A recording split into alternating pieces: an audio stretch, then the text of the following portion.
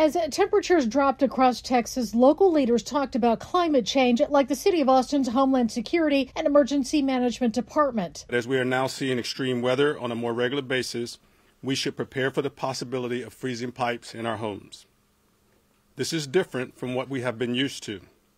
The climate is behaving differently, and we must adjust and change the way we prepare. But one expert doesn't believe the freezing cold was an example of climate change. And this event was really not cold at all, sort of in the whole history of Texas. But again, the last few decades, winters have been getting warmer. So people's memories have shifted, and a lot of the infrastructure has just they've just gotten used to these warmer temperatures. Professor Andrew Dessler is an atmospheric sciences professor at Texas A&M University. He says last summer was an example, though. Oh, yeah, that's climate change. Climate change is 100% driving higher summer temperatures. The summer of 2023 saw a record number of days with triple-digit temperatures in Texas, and a NASA graph of annual temperatures over time shows 2023 was not a one-off. The ERCOT grid strained under high demand in extreme heat, and Dessler says it's only going to get worse if nothing is done. It's a small taste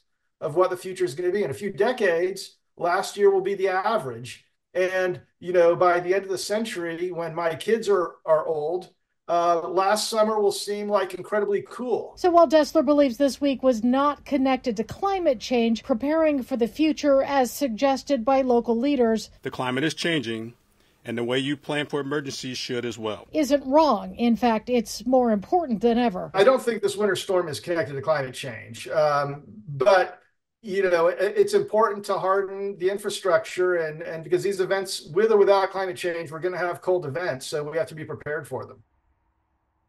Thank you for watching. Please hit the subscribe button and get the latest news by downloading the CBS Austin News app.